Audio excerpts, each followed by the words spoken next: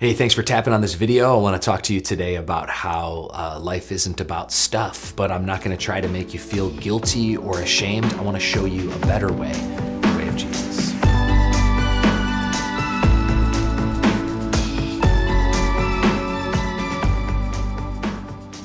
I love this verse. Luke 12:15 says this, "And Jesus said to them, 'Take care, be on your guard against all covetousness. For one's life does not consist of the abundance of his possessions.'" Jesus said, take care, watch out, be on guard, because life isn't about stuff. You aren't your car. You aren't the price of your house. You aren't the college you went to and how expensive it was. You aren't your wardrobe. You aren't your record collection. Ooh, that's convicting for me. You aren't your video game collection. You aren't your stuff. If your life was a shelf, the things that would be on it wouldn't be the things that you own. It would be your experiences with God, because life isn't about possessions. It's about God.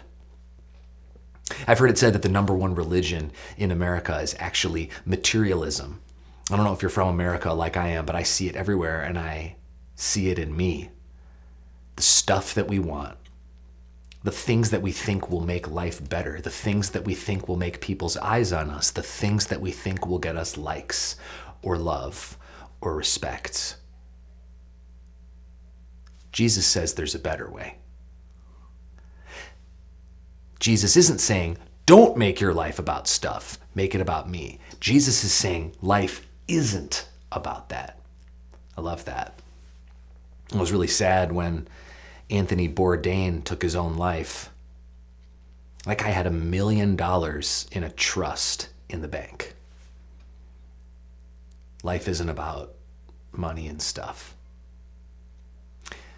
And the same year, Kate Spade took her own life. Kate Spade's net worth was $150 million. Man, listen to them. They're preaching to you. They had what you want, and it wasn't enough. They had more than you'll ever have, and they didn't want it anymore. Think about that. They had what you want, and they didn't want it anymore.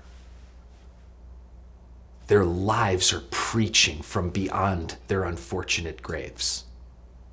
And it's saying what Jesus was saying. Life isn't about stuff. Jesus said, I am the way, the truth, and the life. Life's about Jesus. And it isn't just about Jesus. It is Jesus. Following the way of Jesus is truly living.